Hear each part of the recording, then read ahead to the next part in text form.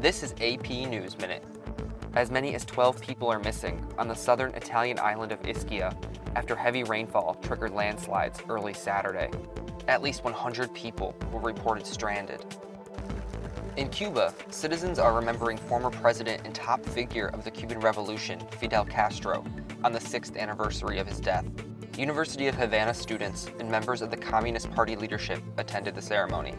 A delegation of Venezuelan government representatives arrived in Mexico City to resume talks with the opposition to find a path out of the country's political crisis.